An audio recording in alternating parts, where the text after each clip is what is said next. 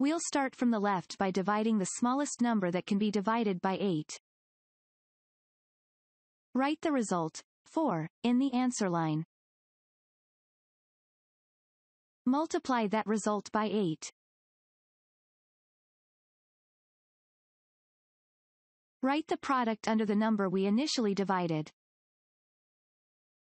Subtract the numbers.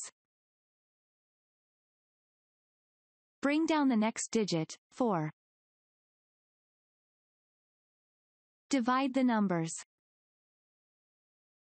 Write the result, 0, in the answer line. To continue dividing, write a decimal sign in the quotient, and write a 0 next to the remainder. Divide the numbers. Write the result, 5, in the answer line. Multiply that result by 8. Write the product under the number we initially divided. Subtract the numbers. The result is 40.5.